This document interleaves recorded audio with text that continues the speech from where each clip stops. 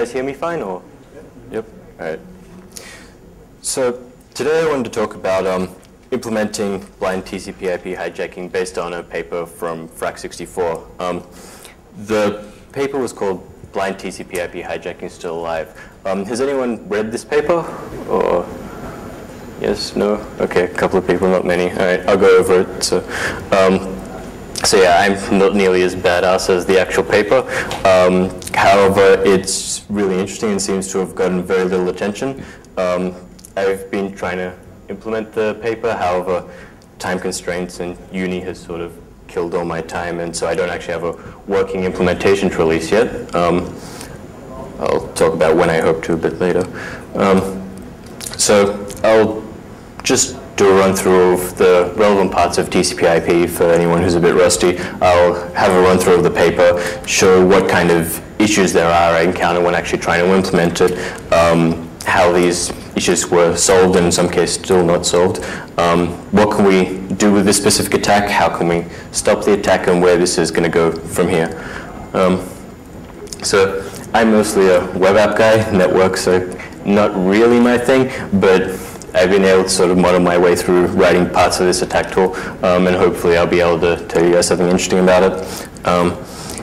So I'm also an associate consultant statsec in more or less my spare time, since I'm mostly a uni student. This device on the slide is more or less just taken over my life. So if anyone wants to talk about like building operating systems on top of the OKL4 microkernel for this hardware, I am so your man.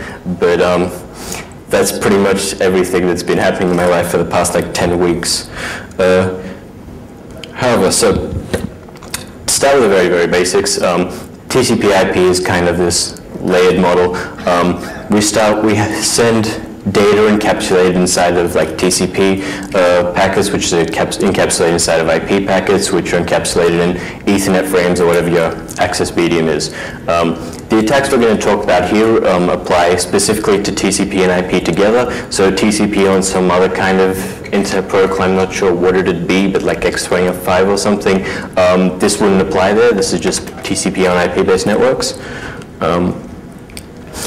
So what IP provides is if you put an IP packet out inside like an Ethernet frame onto an IP network, and you send it to some host, the IP layer should provide some kind of packet delivery from one host to another. The packets look sort of like this. Essentially, three important parts of this packet for this talk is essentially source and destination address, which everyone should be familiar with, but also this 16-bit identification field. I'll explain why in a moment. But yeah, essentially in IP routing, we put this packet out into the network. We say it came from a certain address, and we say we want it to go from a certain address. So essentially, we can spoof these packets, and a receiving host has no way to figure out if that packet came from the host that it says it came from. Again, should be common knowledge, but just want to reiterate. An interesting thing to note is that IP is just best effort packet delivery. It provides no concept of connections. It might lose packets, it might reorder them, which sort of explains some of the design choices that have had to be made in TCP.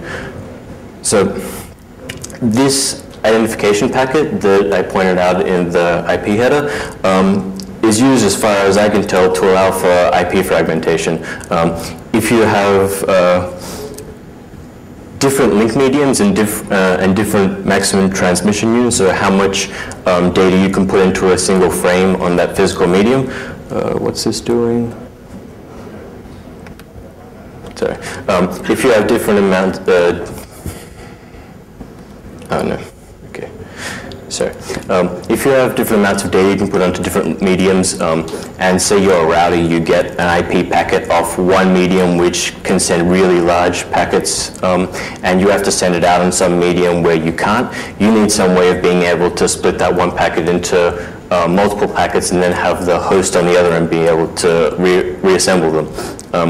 So each packet that a host sends out is meant to have a unique IP ID, this identification field, so that when a router sort of fragments this into various IP packets, the host on the other end can see, oh, these fragments that I got all correspond to one packet, and puts them back together.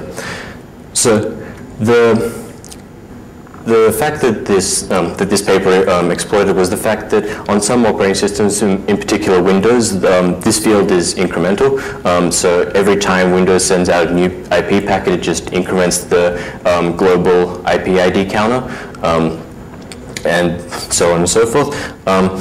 So in most cases, since like the maximum transmission on most networks is fairly high for what we're going to do, one IP datagram is pretty much equivalent to one IP packet.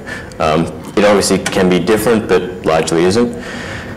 There are some operating systems where this number isn't simply incremented, but there's some kind of pseudo-random number generator. There has been analysis of these that found that they were weak. However, I'm not going to specifically look at this case, but it can be worked with if you can predict like values a couple of, say, 1,000 into the future. So the relevant parts of the TCP packets we need to look at are obviously the source and destination port, which specify a connection, and these sequence and acknowledgement numbers. So when we have some kind of TCP connection, what we really mean is we have like this, we're sending packets from one IP to another, from one source port on the source IP to the destination port on the destination IP. And this sort of full value tuple specifies the connection. In addition to this, we have these sequence and acknowledgement numbers, which are mostly used to just achieve reliable data transmission, but essentially provide the only real security in TCP. The reason for this is when you send a packet to that for a value tuple of IPs and ports, when a host gets a packet on what is that connection, it validates the sequence and acknowledgement fields to see if it's expecting these particular bytes of the stream at this time. So when you bootstrap a connection, when you do like the TCP three-way handshake, you essentially transfer a sequence number to the other host and you get one back. And every time you send a byte, it essentially has a sequence number attached to that byte. Some flags do as well, but it's largely irrelevant here. So we number each of these bytes, and when we send a packet, we send the sequence number as the value of the first byte in our packet. The ACK number we send is the value of the, is meant to be the last packet we got from the other guy. When this is validated on the other end, it's done in implementation specific ways, but essentially this is meant to say, this is the last packet we got. Everything before that, don't worry, we have that all. Another thing from the TCP header that we need to note is the window size. TCP controls the amount of data clients are meant to be able to put onto the wire at any one time without receiving acknowledgement of them. This is obviously variable for different hosts and networks and things, but during essentially the sort of startup periods of connections, these windows are kind of negotiated. So that, say, on Windows by default, it'll accept up to like 64K of data without it needing to be sort of acknowledged. So after we sort of say, if we're conducting this kind of attack where we want to inject data into some kind of TCP connection, that's the IPs and ports, and one of the hosts gets a packet, to check if it's valid, the checks it does is, well, first it checks that the packet isn't malformed and similar things, but it checks that the sequence number is greater than or equal to the next byte we expect and is less than the sequence number plus the window size. So we'll accept any sort of byte in the stream within that window size. This is necessary because, again, IP can drop packets, IP can reorder packets. Implementations also sometimes check the ACK value. Essentially, the check that should be done here is that, is this something we have sent? And this isn't something that that's lower than what they've acknowledged. It should really just be, is this something we have sent